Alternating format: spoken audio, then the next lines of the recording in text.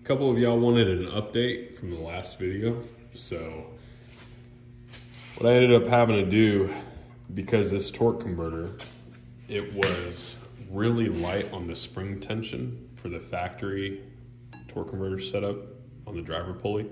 So I bought a set of Comet springs, which if you just use the springs and not the medium weights, it will increase the stall speed to 2000 RPM.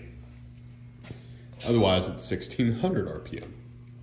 And the only issue with that is at 1600 on the factory one, this would already start to engage, and based off the old videos that y'all have seen, it would start to jerk and creep up and creep back. So it was never really in neutral, and that would create a massive clunk and a binding when trying to shift this back for the reverse gearbox.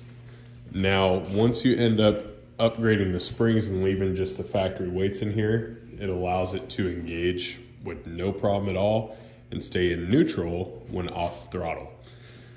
With that, the four-wheel drive system is hooked up. It's got lock-in front hubs, so you can open those up if you need just two-wheel drive, or technically one-wheel drive. It's open and open up front.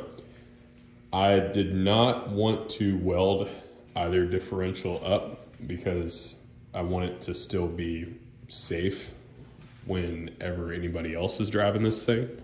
Like I said, it's just a crate crawler, so it's literally just meant to creep around. I think the max speed on this thing is anywhere between 8 and 10 miles an hour with that 55 tooth gear sprocket. So if I went with a smaller one, it would go faster, obviously, but it would have less torque. And right now, torque is what I'm looking for. And I tested it out. If I put a 1350 height tire right here, this will crawl over it with just minimal input on the throttle, which is exactly what I was shooting for. The next thing I'm going to do is lay plate right here. I'm going to flip the mount brackets from the outside to the inside, order some factory mount bushings. That way when I weld the diamond plate in, it is just sitting on the bushings. So it will be removable in about 5 different sections. This area is going to maintain its openness. I'll probably put a little battery box there. I already have one here, but I think I want to run something that's going to be a little stronger. Planning on putting a little winch up front. In the back end, I'll probably end up doing a small low profile toolbox in the back. This will also be diamond plated too. Maybe a fire extinguisher and some other stuff there. Cool part is it's got a hitch mount, so I can pull some things out if I need to. Anyway, aside from that, steering gearbox is all welded up. Ended up taking some 1/2 inch DOM tubing, going ahead and bolting it in, and then cutting, notching that out with a grinder. And then I welded on both sides, grinded this flat, so now it has 3 points of contact. That bolt's missing, fell out somewhere in the yard. Anyway, everything else is factory. This is a Suzuki steering gear out of a Samurai. And then I took a tapered drill bit and I drilled until that fits snug in there. So all the steering linkages and everything else are factory.